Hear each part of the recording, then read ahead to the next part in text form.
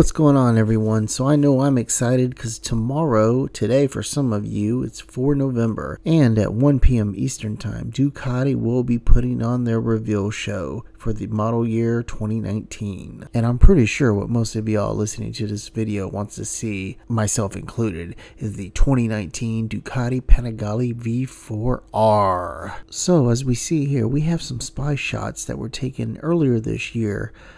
This first one here, it shows the clear clutch cover with a little case protecting at the bottom. It looks like the whole body's carbon fiber. It's of course the V4 platform, probably the V4S. Again, it is a 1000cc version of what Motorcycle.com recently crowned their 2018 MOBO Motorcycle of the Year. With this V4R designed to meet specific WSB requirements, the V4R will form the basis of Ducati's superbike racing efforts for the foreseeable future. This particular motorcycle shows signs of being a race spec version of the V4R and the street legal production model. Hopefully we'll see that with this bike. Based on the presence of data acquisition components, the look of the rear subframe, lever guards, and the carbon fiber fairing, as you can see, and the lack of lights and mirrors. Right off the bat, we can see the V4R has a different fairing design with a pair of gill-like cutouts on the side, which is eerie similar to its basically rival counterpart, the BMW S1000RR. And we can only see the right side, but we will assume that the left side matches, unlike the gills on the aforementioned BMW S1000RR. The openings are further forward than the single gap on the 1103cc Panigale V4. And we're curious whether this is for aerodynamic purposes or for heat dissipation. Heat issues were actually one of the few complaints that Motorcycle.com had about the V4 during their recent shootout against the Aprilia RS-V4 RF.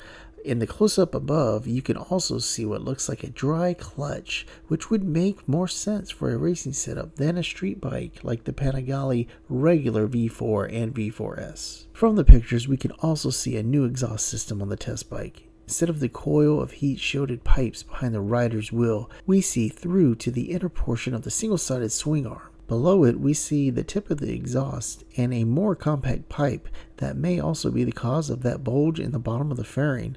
Also noticeable are the forged magnesium Marcinese M9RS wheels and Brembo brakes, which is amazing. The Panigale V4R race bike is reportedly going to make its public debut tomorrow, 4 November 2018, at the EICMA bike event. So we're really excited, guys. Hopefully they'll also have a production model for the streets 2019 Ducati Panigale V4R.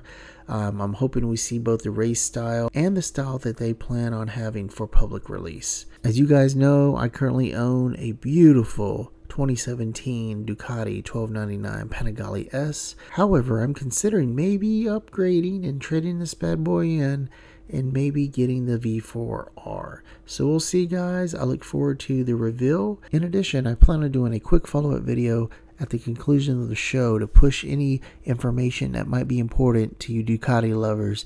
And so with that, if you guys enjoyed this video, please give it a thumbs up, subscribe if you haven't to the channel, and please hit that notification bell if it's your first time viewing. So with that, guys, take care, look forward to the show. I'll catch you later.